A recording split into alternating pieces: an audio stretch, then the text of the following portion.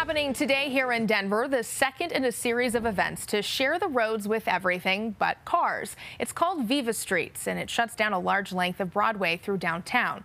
Now, despite today's rain, as Marissa Armas found out, people were still excited to make the most of it.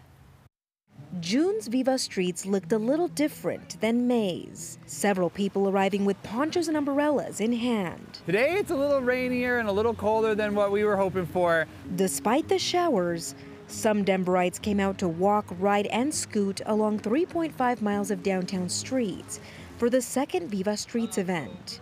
While the roads were closed to vehicles, they again stayed open for pedestrians. Sunday's event wrapped up early because of weather. Today we've seen a lot of people that have showed up, have fun in the rain and make the most of it. I mean, Colorado is such a biking outdoor city anyway. People have the equipment to be riding in the rain. That's how they get to work. That's how they get around. Our very own CBS News Colorado crew is a sponsor of the event. Local businesses also play a large part.